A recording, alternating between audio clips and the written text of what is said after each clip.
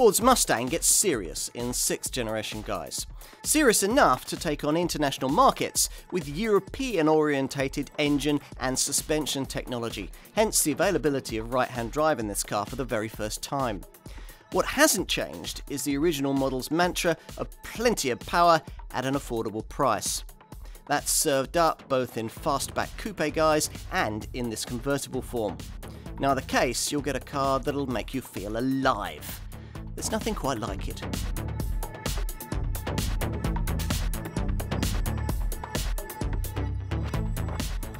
Think Ford Mustang and you instantly imagine Steve McQueen, desert highways, the American dream, and a car you can't have here. Except that these days you can.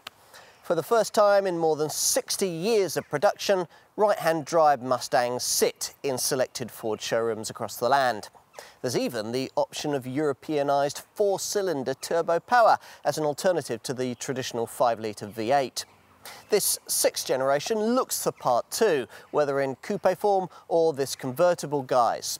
All of which is just as well if this car really is to stand a chance of reaching out beyond the traditional muscle car market. Would you? Could you really justify one? American buyers have always been able to. From the moment the original Mustang was launched back in 1964, it was an instant hit and went on to be the fastest selling car in history, with more than 1 million examples finding homes in the first year and a half it was on sale. From then on, the Stang became an American institution, the muscle car all others were judged by, especially in the 5th generation guise launched in 2005. It was this version, styled to reflect the 60s original, that reignited worldwide interest in this model. Customers from around the globe soon queuing up to import it from the USA. Ford bosses took note. For years, they'd imagined the Mustang only as an American product, believing that other markets needed a less aggressive design of sports coupe, which is why this side of the Atlantic we got models like the Capri in the 70s and the Probe in the 90s. Hopefully, though, those kinds of coupes are now a thing of the past. Customers across the world have made it clear that they love the Mustang just as much as Yankee drivers do, which is why this 6th generation version was designed with international markets and right-hand drive in mind from the very outset. That's why buyers over here get the 2.3-litre EcoBoost 4-cylinder engine option I mentioned earlier as an alternative to the big old Coyote V8 you'd expect this car to have. It's also why this 6th generation model is 28% stiffer than its predecessor, with suspension that now ditches the old leaf springs in favour of a much more sophisticated multi-link rear setup. Plus, all versions sold this side of the Atlantic get a performance pack as standard that offers bigger, stronger brakes as well as extra cooling for the engine.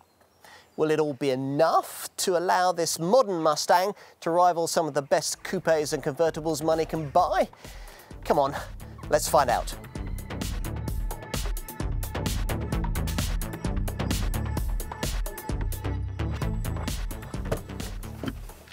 So, what's it like? Well, settle in, and as expected, it is, of course, all very different to the kind of European hot hatch or sports coupe you could buy for the same kind of money. Fortunately, though, when you fire up the engine, well, that sounds very different too, which is encouraging given that here we've chosen to test the variant that in theory ought to make most sense to buyers this side of the pond. It's the version fitted with much the same turbocharged 2.3-litre 4-cylinder power plant that Ford already fits to its stonkingly fast Focus RS hot hatch, so in theory there's no need to feel shortchanged in opting for a derivative that's around 75% more efficient than its V8 counterpart. Yes, you heard that right. Because this Mustang weighs over 100 kilograms more than a Focus RS, this 317 brake horsepower EcoBoost unit doesn't feel quite as eager here as it does in that car, but it still packs a big punch, covering off the rest of 62-mile-an-hour sprint in 5.8 seconds before heading on to 145 miles an hour. These figures being the same for the fastback coupe variant or a convertible model like the one we're trying here. They also remain the same whether you want to change gear yourself with the 6-speed manual or let the car take the strain with the automatic 6-speeder fitted in this case. If, like the majority of buyers, you feel you simply must have the V8 version to fulfill your ultimate Mustang fantasy, then you really do get a substantial hunk of Michigan metalwork beneath the bonnet of the top GT variant you'll need. A huge 5-litre motor cranking out 416 brake horsepower. That's enough to take you to 62 miles an hour in just 4.8 seconds, on the way to a top speed electronically pegged at 155 miles an hour. In other words, the sort of pace necessary to square up to something much more expensive like a BMW M4 or a V8 Mercedes-AMG C63 coupe. Even more impressive is the way this Ford's V8 thunders through its gears, whether you choose a stick shift or opt for that auto with its steering wheel paddle shifters. All of this, though, you'll have expected. Mustangs always did go very fast in a straight line. Earlier ones, though, were laughably inept around the bends unless you happen to have a tyre-smoking test track to hand. Is this version better? Absolutely.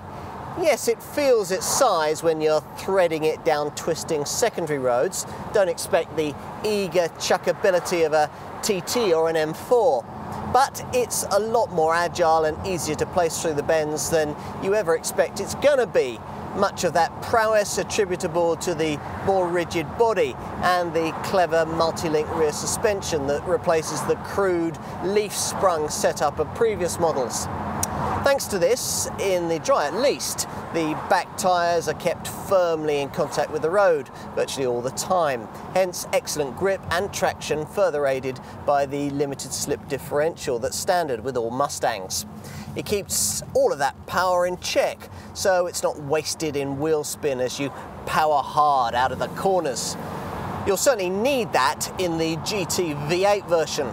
It has masses of mid-range power, 513 Newton meters of it, compared to 432 Newton meters for the 4-cylinder model.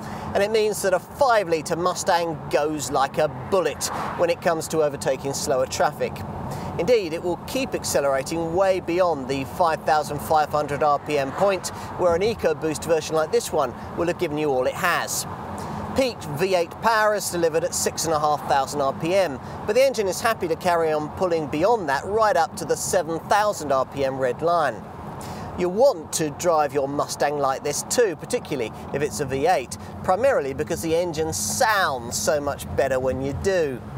A little disappointingly, the aural fireworks you get with both derivatives are somewhat muted at lower speeds, but things get nice and snarly once you start to work the car a little harder. The soundtrack enhanced by one of those sound symposer systems that amplifies the engine note through the stereo speakers. But hang on, a sound symposer on a Mustang? It's not the sort of thing you'd think a real muscle car would need. Nor would you expect that such a model would feel it necessary to mess around with 3 steering weights and no fewer than 4 driving modes. The steering system is called Selectable Effort Electric Power Assisted Steering. It even sounds horrible, doesn't it? At least the setup is reasonably feelsome. There are normal, sport and comfort options, though it's not quite as sharp and responsive as the helm you'd get in a really good European rival. But then, this is a different kind of sports car. A big old bruiser that, as it turns out, you need that quartet of advanced track selectable driving modes to properly control. Away from the normal setting, there's a choice of Sport Plus, Racetrack or Snow Wet options, all of which do the usual things that settings of this kind tend to do. Tweaking throttle response, steering feel, stability control thresholds, and on auto models, gear shift timings too. But let's move on to something that's far more the kind of thing you'd expect from a Mustang: track apps. This is a suite of performance features that really do allow you to irresponsibly enjoy yourself in this car. The function's selectable via this central screen between the dials and the instrument binnacle. An accelerometer, shows the vehicle's longitudinal and latitudinal acceleration and deceleration in real time, with G-forces generated and the ultimate figures you'd have achieved since the last reset shown around the display ring. The second track apps option, the acceleration timer, allows you to measure acceleration times from 0 to a certain speed or distance. It can cut in automatically or work with a rather wonderful countdown start system that counts down to your start with a series of lights, just like the kind of thing you get on a Grand Prix grid. Thirdly, Track Apps offers a brake performance meter that works the other way, measuring your stopping time in seconds from either 60 or 100 miles an hour right back to 0. There's also a lap timer. Everything you need, in fact, for the perfect track day. If you've specified a V8 model, you get two rather glorious further options. The first of these is launch control. Via Track Apps, you can set the RPM level at which this will start. Even better though, and most brilliant of all if you're of a max power mindset, there's what Ford calls line lock. There to help you do burnouts, and developed out of US Mustang owners' love of drag racing. Line out uses electronics that'll let you jam on the front brakes and spin the rear wheels at the same time, shredding your tyres for up to 15 seconds, as you would do if you were warming them up for ultimate grip on a drag strip. It's probably best not to try that on the high street. On the subject of brakes, well, you're going to need those to be good in a performance car this powerful, weighing nearly 1.8 tonnes. Fortunately, they are. All Mustangs sold over here come fitted with what Ford calls a performance pack, which primarily means that larger brakes are fitted than the ones used as standard in the US. There's certainly always plenty in reserve when you press on the brake pedal in this 2.3 litre model, and the V8 has even larger front discs and Brembo calipers to help cope with its greater power and performance. We've mentioned the gearboxes, so let's talk about what they're like to use. To be frank, we were pleased to find that a car of this kind comes with any kind of manual transmission option at all, particularly one as good as that offered to Mustang buyers with its ideally weighted long throw shift and light clutch pedal. Here though, we're trying the 6-speed paddle shift automatic that most buyers will want, which doesn't change particularly smoothly but suits this car's typically American lazy, refined cruising comfort zone. That redesigned independent rear suspension system also helps here, smoothing out rough surfaces and keeping passengers effectively isolated from the hurly-burly of what's happening underneath the tyres. In short, this is a great long-distance car and a brilliant cruiser too, particularly if you happen to have chosen the convertible version we're trying here. On the move, buffeting is reasonably well controlled, which is just as well as, rather annoyingly, Ford doesn't offer the kind of optional wind deflector that in rival drop tops can clip in over the passenger compartment and calm things down in the cabin. When the time comes to raise the roof, you have to slow right down to walking pace to activate the fabric top. But it's quite quick to operate, the electric mechanism occupying up to 12 seconds, but requiring you to manhandle a rather cumbersome latch to either lock or unlock the hood to the top screen rail at either the end or the beginning of the process.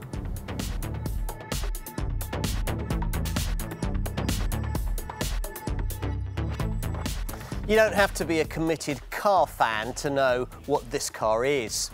In fact, Ford is so confident in the global recognition this model enjoys that the word Mustang doesn't appear anywhere on the bodywork. It helps, of course, that this iconic shape has been seen in so many films and TV shows. Most memorably, of course, the Bullitt movie and that car chase with Steve McQueen. This kind of instant recognition is priceless, explaining why Ford has been so careful to keep the shape and style of the original 1960s model while bringing it right up to date in this 6th generation guise. The heritage here might be more than 60 years old, but this modern Mustang looks as fresh as this morning's coffee. Get up close and personal, and the long aluminium bonnet with its twin power bulges is a classic cue. But probably the clearest visual link between this car and its 1964 originator is provided by this shark bite nose. It features a prominent hexagonal grille complete with this model's familiar galloping horse badge, and is menacingly flanked by angry-looking xenon headlamps featuring tri-bar daytime running lights. Underneath the main grille is another large air intake, and below that lies a splitter with air dams and fog lights at its outer edges. Get all of this bearing down on you from the fast lane and you'd move over pretty quickly. And then see this, a set of triple/tail light clusters quickly receding into the distance. They're separated by this large roundel in the middle of the boot, either the charging Mustang horse, if the model is 2.3 litre powered like this one, or a big GT badge if you've opted for the V8. Down below there's a diffuser style undertray in the middle of the lower bumper with a large exhaust tailpipe on either side.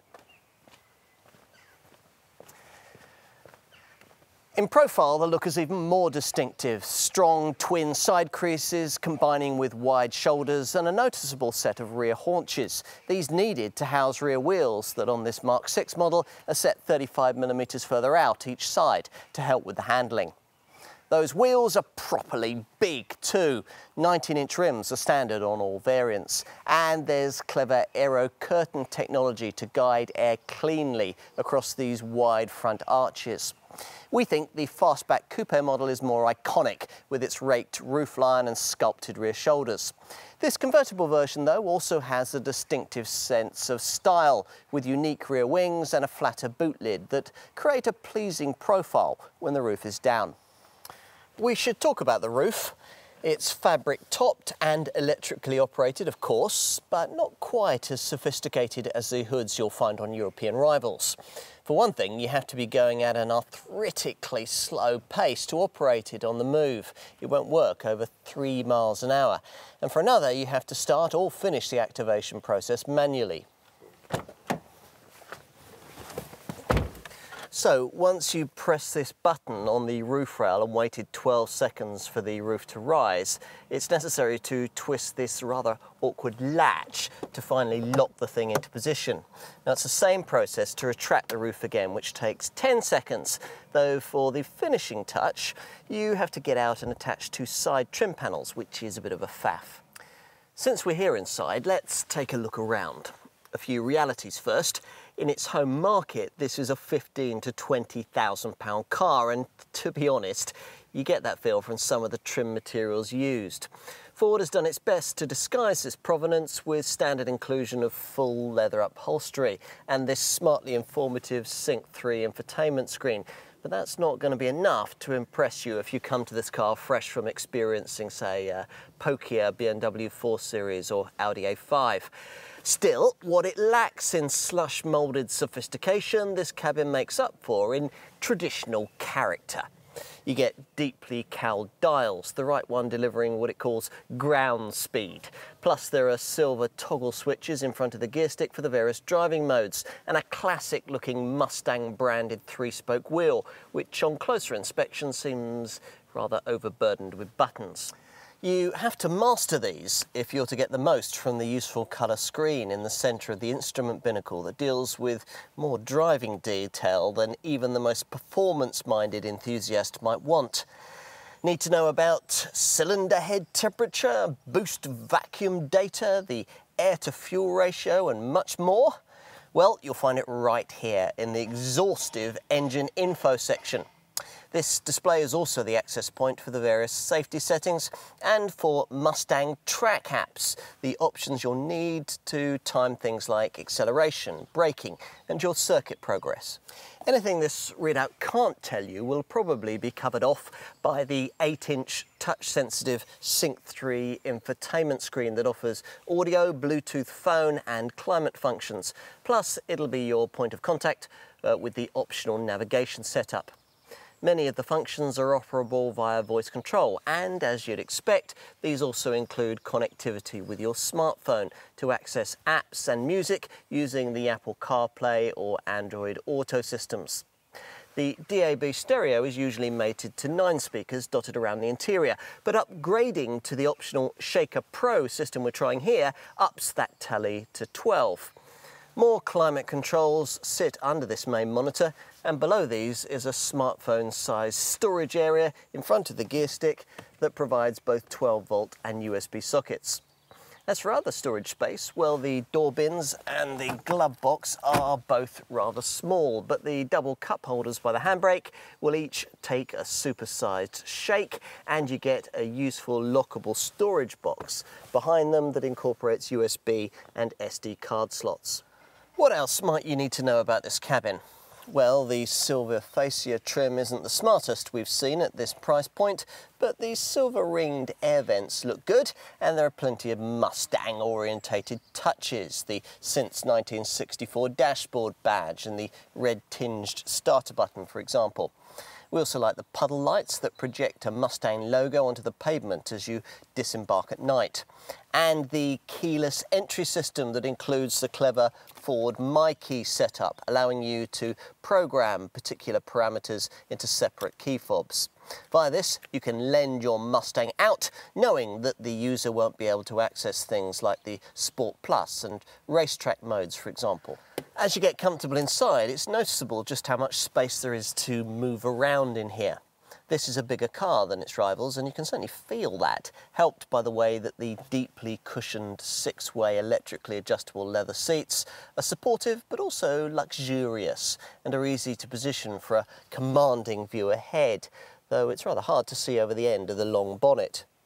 Forget any thoughts of having a commanding view behind, though, especially in this open-top model. Now, obviously, things are fine when you're cruising in this alfresco mode, but with the roof up, rear three-quarter vision is as woeful as it is with most convertibles. There are no parking sensors either, so you're really going to need the standard reversing camera. Time to take a seat in the back. Now, thanks to the long doors, access to the rear cabin is pretty good by class standards. You don't have to go through terrible contortions to get in. And there's just about enough space in here for a couple of adults to sit in reasonable comfort over short journeys, at least in the fastback coupe model anyway. In this convertible, things aren't quite so nice for those at the rear. With the roof up, it's pretty claustrophobic back here. When the hood's down like this, you'll be blown about quite a bit, which, while fun for a while, ultimately gets rather wearing after a few miles. For kids, though, it might be a different story. Mine absolutely love these close-fitting individual seats, sculpted as they are tightly around this large transmission tunnel. Parents will be pleased to note that Isofix child seat mounts and proper 3-point belts are included.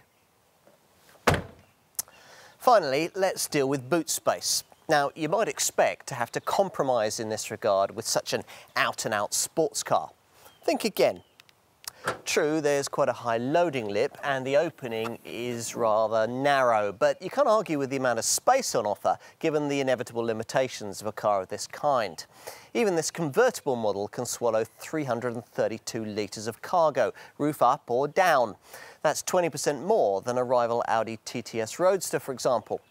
Go for your Mustang in fastback coupe form and it'll be able to hold 408 litres in what the Americans would call the trunk. Plus, the hardtop model allows you to fold forward the 50-50 split rear seat back so that you can extend its carrying ability.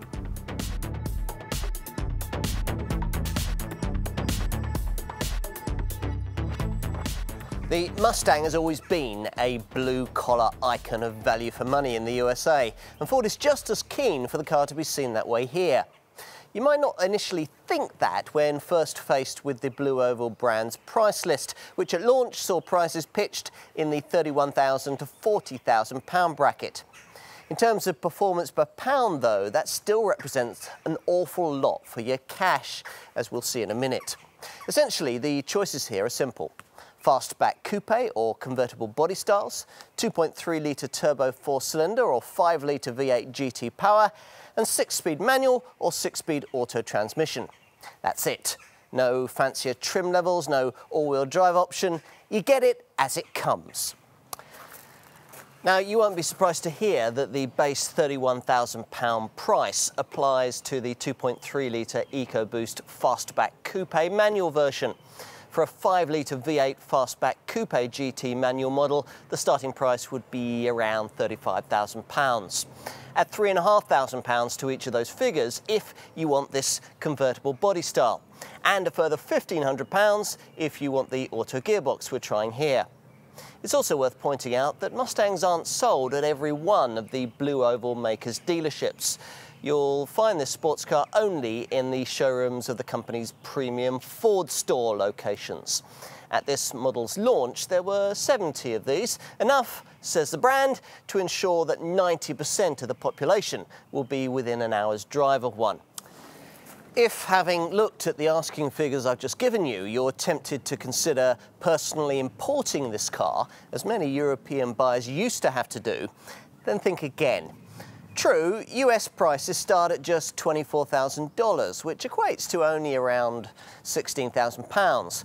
But that's for a feebly powered entry-level V6 version that Ford has wisely chosen not to sell here. A V8 GT variant spec to match a UK car is around $40,000 or £27,000. On top of that, you'll have to find £1,000 for shipping and £500 for the individual vehicle approval certificate you'll need to register the car. Then there's 10% import duty plus 20% VAT, and at the end of all that, you'd have a left-hand drive car without a proper warranty. It doesn't add up. The only case you could make for personal import would be if you wanted one of the higher performance Mustang models that Ford doesn't yet offer here, principally the track-focused Shelby GT350 and GT350R versions. On to rivals. For us, the most obvious one in concept and execution is Chevrolet's Camaro, only available to special order here these days, but priced very similarly to a Mustang. It's not been as thoroughly developed for European tastes as this Ford, though. Doesn't have the same kind of warranty or dealer network backup and costs significantly more to run. Not a particularly tempting prospect then, which leaves prospective Mustang buyers pitching this car against, well, what? The 2.3-litre model would, we think, appeal to the kind of person who would otherwise buy something like a comparably powered Nissan 370Z, a car that will cost either a little less or a little more, depending on whether you bought it in standard or uprated Nismo forms. Otherwise, the alternative choices are, we think, rather more spurious. A similarly priced Lexus RC 200T doesn't have the necessary firepower, and we can't really picture a typical Mustang 2.3 buyer choosing a £31,000 Ford Focus RS Super Hot Hatch as an alternative, even though the two cars do share pretty much the same engine. Nor can we really see a typical Mustang man choosing comparable premium German branded models similar in power to this Ford in 2.3-litre form. Say an Audi TTS for just over £40,000, or for around £45,000 an Audi S5, a BMW 440i M Sport, or a Mercedes AMG C43. But forget the 2.3. Most early buyers evidently did. Over 75% of them choosing to order their Mustangs with the proper Coyote 5-litre V8 installed beneath the bonnet.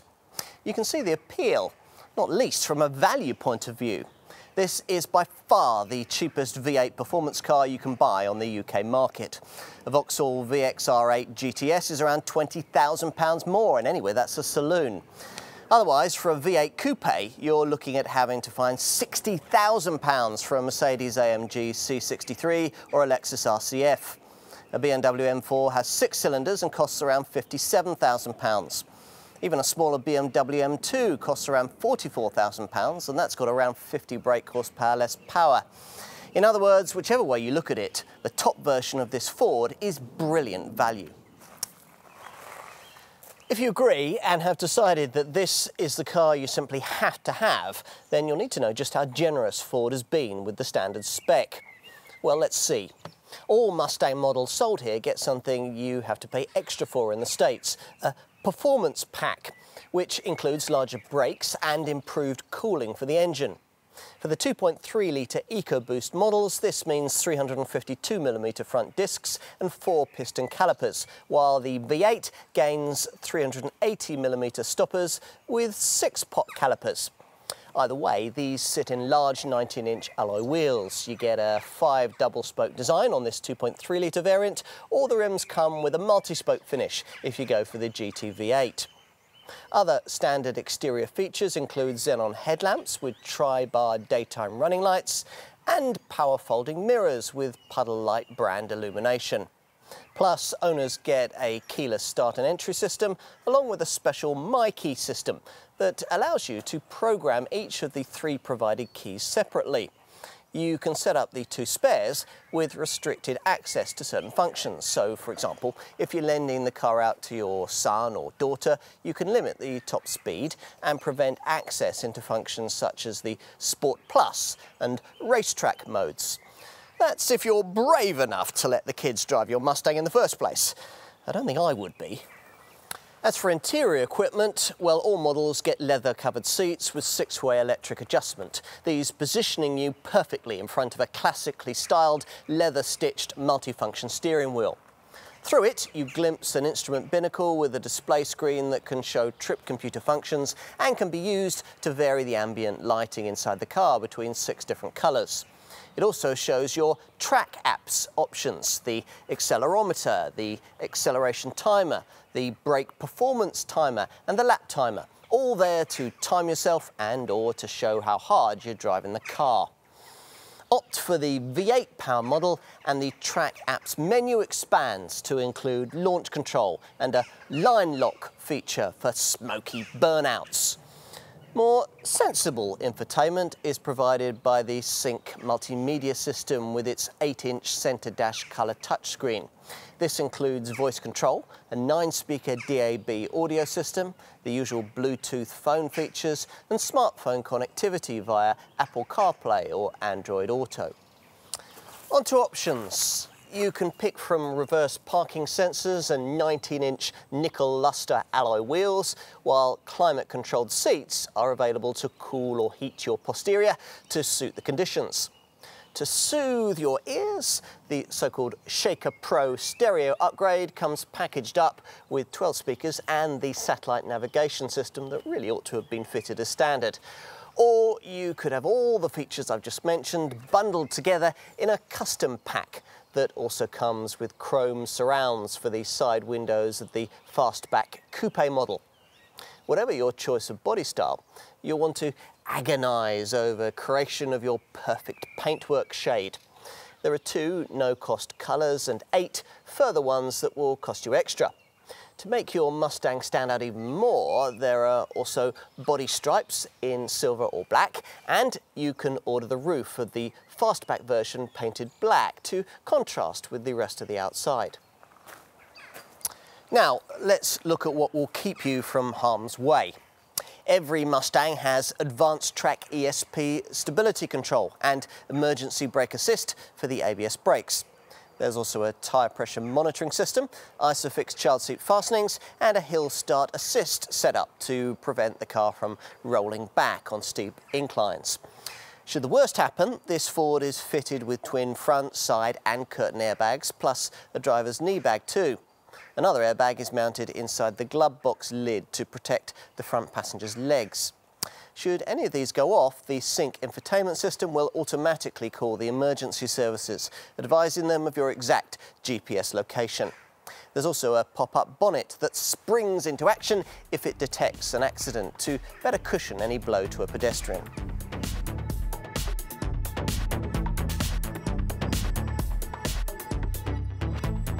Just because the Mustang hails from the land of the muscle car, it doesn't necessarily mean that this one has to come with running costs that will strong-arm your wallet. If you want the GT V8 variant though, there's no doubt that you'll have to pay for your pleasures. This time round, the 5-litre unit may be 10% more frugal than it was in the previous generation model, but it still only manages 20.9 miles to the gallon on the combined cycle and 299 grams per kilometre of CO2 in the coupe, and fractionally worse than that if you go for the convertible. That's for a manual model. For the Auto, the readings are slightly better, 23.5 miles to the gallon and 281 grams per kilometre, though that's still nothing for Ford to crow about. It doesn't have to be like this. Mercedes, for example, has proved that an equally powerful V8 can produce returns up to 50% better than that. Which is why we're pleased that Ford has elected to offer potential Mustang buyers another, more sensible approach with this 6th generation model. True, the turbocharged 2.3-litre EcoBoost 4-cylinder engine we've been trying here isn't quite as sonorous as its larger Coyote stablemate, but the massive improvement it offers in running cost efficiency is difficult to argue with. Thanks to clever touches like an active grille shutter that reduces aerodynamic drag at the front end, in a fastback coupe manual model, you're talking 35.3 miles to the gallon combined consumption and 179 grams per kilometre of CO2. Again, there's a fractional penalty to pay on that if you go for this convertible body style. To give you some perspective, that's not really much worse than you get from a comparable European sports car like an Audi TTS. It's only fair that we should point out, though, that opting for an automatic gearbox on a 2.3-litre Mustang has a huge impact on those figures, dropping them to 28.8 miles to the gallon and 225 grams per kilometre for both body styles. On to residual values.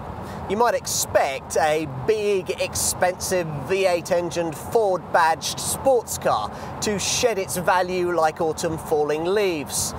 Not a bit of it. Thanks to massive demand and relative rarity value, independent industry experts expect this Mustang to retain between 50 and 56% of its original price after the usual 3-year, 60,000-mile ownership period. Again, to offer some perspective, something comparable like that Audi TTS would retain just 36% of its value. Didn't expect that, did you? You'll need to spec your car up carefully to maximise this return. Buyers will be looking for cars fitted with features like the optional Custom Pack and the Shaker Pro Premium Audio system. The Mustang comes with the usual Ford 3-year 60,000-mile warranty, and you'll have the option to extend that package for up to 2 more years and up to 100,000 miles at additional cost. Breakdown cover is included as standard for the first year. Maintenance might be pricey though, because servicing visits will need to be quite frequent. You're supposed to have to visit a dealer every 12 months or every 10,000 miles, whichever comes sooner. To help you budget ahead for this, Ford offers its Protect Premium plan for prepaid routine servicing, ranging from 1 year up to 3 years in duration. This package gets you included Europe-wide roadside assistance too. As for insurance, the Mustang shares much the same ratings as its direct competitors, with a spread from Group 41 to 43 for the 2.3 and from Group 43 to 46 for the GT-V8. To give you some perspective, the Group 43 rating applied to this 2.3-litre EcoBoost convertible variant is identical to a rival Audi TTS Roadster.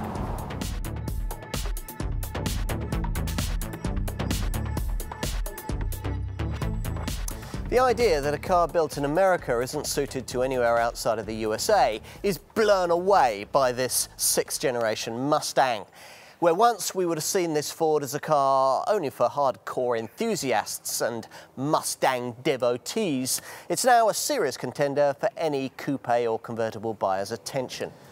Much more sophisticated suspension plays an enormous part in delivering the sort of ride and handling balance that European buyers expect. True, this isn't helped by the fact that this model is longer and wider than most of its rivals, but that does translate into more cabin and luggage space. As a result, you can easily use this Ford every day, something you'll enjoy doing, not least because it's packed with a level of equipment that obvious rivals simply can't match for the money. Sure, there are some drawbacks to Mustang motoring, you'd expect that. The running cost figures of the V8 variant will be shocking for most European folk. The cabin quality doesn't have the slush-moulded sophistication of an Audi or a BMW rival, and parking a car the size of this one might be tricky for those living on a tightly packed street. You know what though? None of this is a deal breaker. What's more important is the way that this Mark VI model Mustang has got itself up to date while still staying true to its heritage. No easy task. It looks fantastic and is huge fun to drive, so you'll be even more pleased to find that this model comes so generously kitted out, with space for four while undercutting almost every other competitor on price. There's a lot to like here then, as you'd expect there might be. This is, after all, more than just a sports car. It's the heart and soul of Ford.